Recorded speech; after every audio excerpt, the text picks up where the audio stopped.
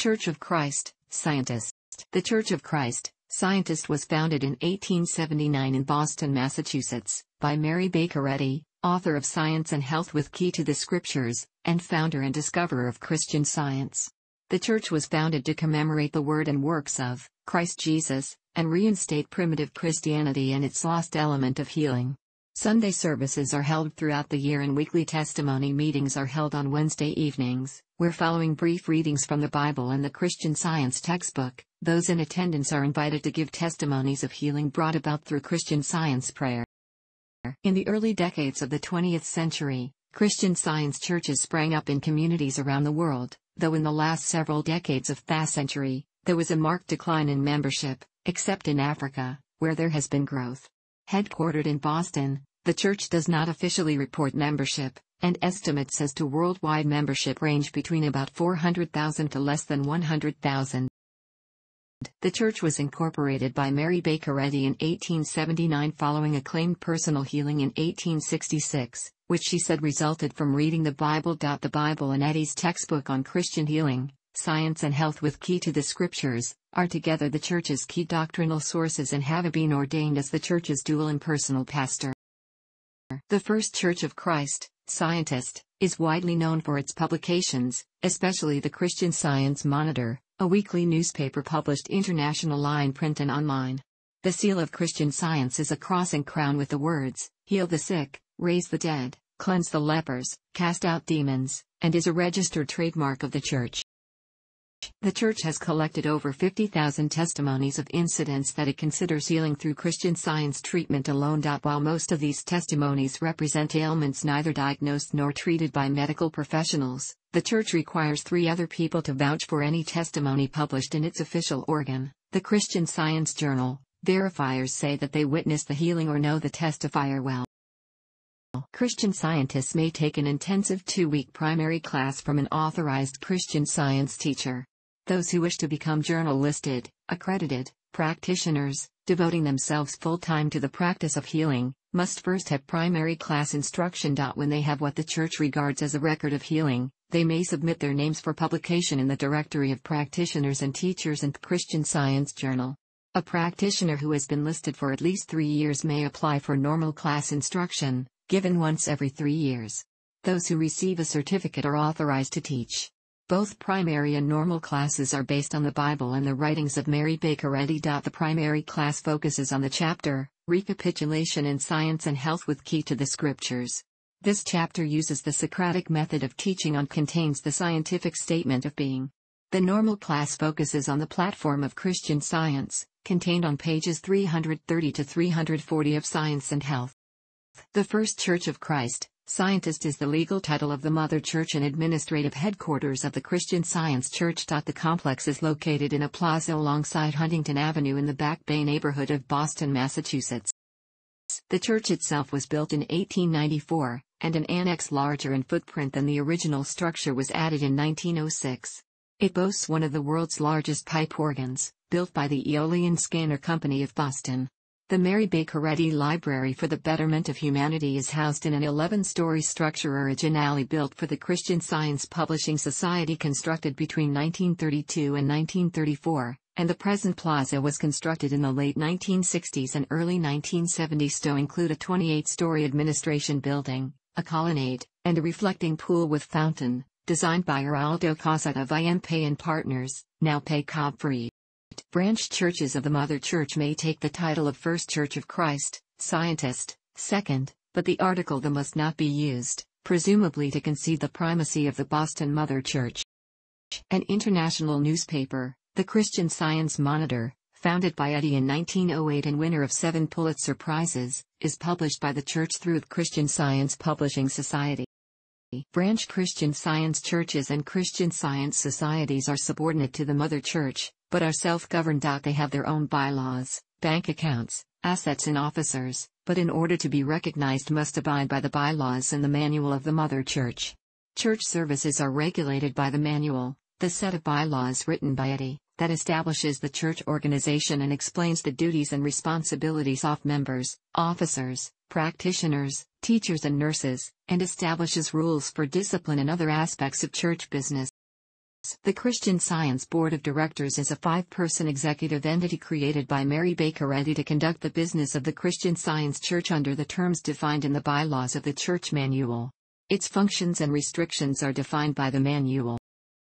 The Board, occasionally CSBD or the BOD for short, also includes functions defined by a deed of trust written by Eddy, one of several, in fact, under which it consisted of 4 persons, though she later expanded the board to 5 persons, thus in effect leaving one of its members out of deed functions. This later bore on a dispute during the 1920s, known as the Great Litigation in CS circles, pivoting on whether the CSBD could remove trustees of the Christian Science Publishing Society or whether the CSPS trustees were established independently. While Eddy's manual established limited executive functions under the rule of law in place of a traditional hierarchy, the controversial 1991 publication of a book by Bliss Knapp led the then board of directors to make the unusual affidavit during a suit over Knapp's estate that neither acts by it violating the manual, nor acts refraining from required action, constituted violations of the manual. A traditionally minded minority held that the board's act in publishing Knapp's book constituted a fundamental violation of several bylaws and its legal trust, automatically mandating the offending board members' resignations under Article I, Section 9. Another minority believed that Eddy intended various requirements for her consent, in their view, estoppels, to effect the church's dissolution on her death, since they could no longer be followed literally. Ironically, one of the stronger arguments against this position came from an individual highly respected by their theological quarter, Bliss Knapp, who claimed that Eddy understood through her lawyer that these consent clauses would not hinder normal operation after her decease. Churches worldwide hold a 1-hour service each Sunday, consisting of hymns, prayer, and currently, readings from the King James Version, KJV, of the Bible, although there is no requirement that this version of the Bible be used, and Science and Health with Key to the Scriptures. These readings are the weekly lesson sermon, which is read aloud at all Sunday services in all Christian Science churches worldwide, and is studied by individuals at home throughout the preceding week. The lesson, as it is informally called, is compiled by a committee at the Mother Church, and is usually made up of 6 sections, each of which consists of passages from the Bible, read by the second reader, and passages from Science and Health, read by the first reader. Eddy selected 26 subjects for the lesson sermon. These lessons run in continuous rotation in the order she established, hence each subject is studied twice a year. In years in which there are 53 Sundays, the topic Christ Jesus occurs a third time, in December. In addition, there is a special, shortened lesson sermon for Thanksgiving Day. Branch churches outside the United States may schedule their Thanksgiving service when convenient for them, most choosing a day in October or November, and the Thanksgiving Day proclamation by the United States President may be omitted. Because there are no clergy in the church, branch church Sunday services are conducted by 2 readers, the first reader, who reads passages from Science and Health, and the second reader, who reads passages from the Bible. First readers determine the beginning scriptural selection, hymns to be sung on Sundays, and the benediction. The vast majority of the service is the reading of the weekly Bible lesson supplied by Boston, and the order of the service due by the manual. To be elected the first reader in one's branch church is one of the highest and most important positions the lay Christian Scientist may aspire to. Churches also hold a 1-hour Wednesday evening testimony meeting, with similar readings, after which, those in attendance are invited to share accounts of healing through prayer.